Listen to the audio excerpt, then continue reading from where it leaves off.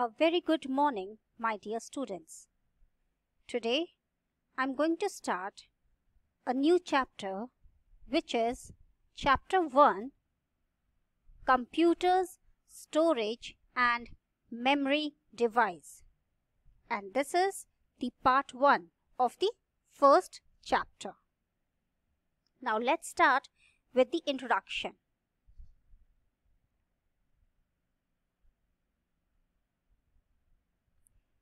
Now, students, if you remember that when we were a child, we were taught about alphabets and numbers, and we still remember it. Why? Did you ever ask this question to yourself, that why do we still remember the alphabets and numbers?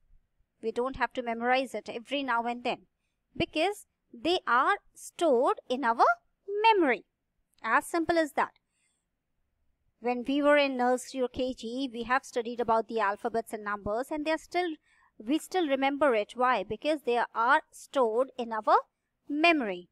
In the same way, just like our human memory, computers also have memory to store data and instructions for performing various tasks. That means for performing various work, computers also store the data and the instructions in their memory. Now, what is data and what is information? If you remember, in class 2, I have taught you, in class 1 also I have taught you about it. What is data? What is information? Now, let me recall it once again. Anything that is in the form of numbers, alphabets, images, pictures are known as data. Okay, so that means whatever numbers we are entering into the computer, alphabets, images, pictures, songs, what are they? They are the data. Data is raw and unorganized. What does it mean? Raw and unorganized? It means that it has no meaning. Data has no meaning. For example, if I give you three things, 24, 56 and the plus sign, it has no meaning. Okay, it does not have any meaning unless and until we add both the numbers. So, when we add 24 plus 56 equals to 80, what it becomes? It becomes information. Okay, so data has no meaning, but the information has a meaning. So data is unorganized and information is organized. And the information has a meaning to it. That means 24 plus 56 equals to 80. So it gives us a complete meaning that we have to add 24 and 56, and the result that we get 80, it makes a complete sense. It makes a complete sense. Okay. Now, what is memory? Whatever data and instructions that are entered into the computer using the input devices like keyboard and mouse are to be stored inside the memory. So that means if you are saving any pictures, if you're saving any movie, if you're saving any photos, whatever data, instructions that are actually stored inside the computer's memory. A memory is just like a human brain. Okay, so memory is just like a human brain where all the data and the instructions are stored.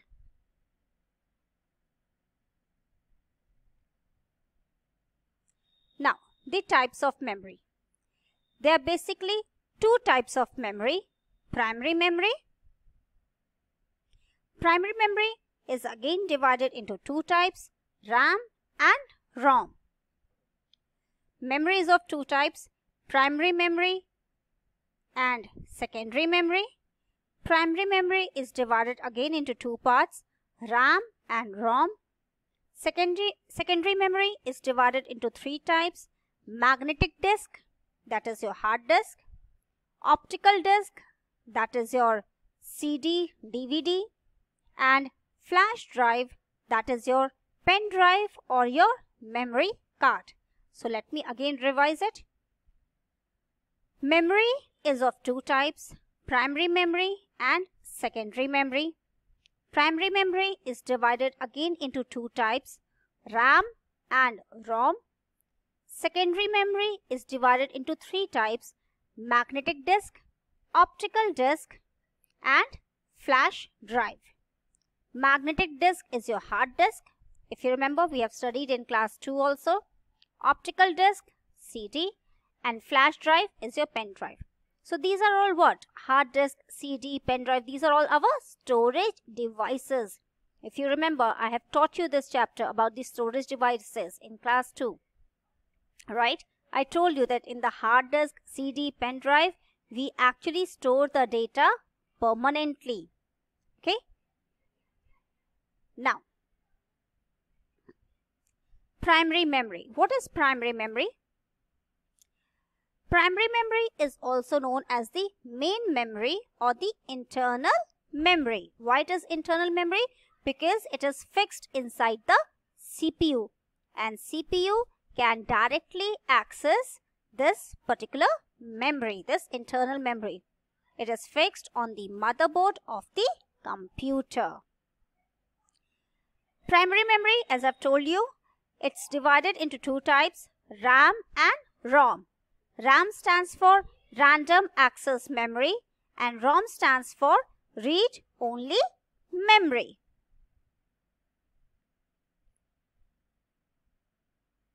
Now, random access memory. What it is? It is a temporary memory. What do you mean by temporary? Temporary means just for the time being. What happens in random access memory is this, that the information that is there inside this memory is lost when the computer is turned off. Now, let me give you an example. For example, you're painting something, okay, and you have not saved that file. So that means till the time that particular file is not saved, actually that file is in the random access memory. That is why when the computer shut down or the electricity goes off and your computer is not charged, okay, so what will happen? That particular file will automatically remove from your computer's memory. Why? Because it is in the RAM, random access memory. In the random access memory, the file, any data is just for the time being, till the time it is not saved. And when the computer is turned off, that particular information gets deleted from that memory. Random access memory is also called the volatile memory and it stores the data temporarily. Now, next is types of RAM. There are two types of RAM, dynamic RAM, that is DRAM, and static RAM, that is SRAM. Now, what is dynamic RAM? Dynamic RAM stands for dynamic random access memory, and what it is required? It requires the continuous power. Okay, that means your computer should have the continuous power. It should be plugged in the electricity so that you can refresh the data that is already stored.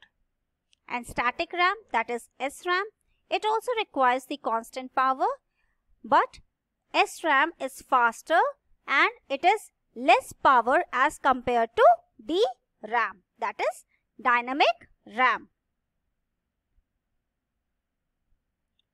Read-only memory, that is your ROM. What is ROM? Information that is stored in ROM is permanent in nature. That means whatever the information is there in ROM, it's not deleted. It is permanent in nature. It holds the startup instructions that are required to boot the system. Now, let me give you an example. When you turn on your PC, when you turn on your computer, it takes few moments, okay? And you will see some instructions on the screen. So what are those instructions? Those instructions actually help your computer to get it on, to get it worked, okay? And these instructions are actually stored in the ROM, that is read-only memory.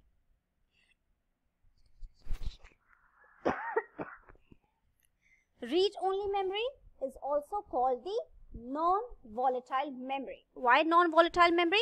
Because the data is not deleted, the instructions is not deleted in this memory.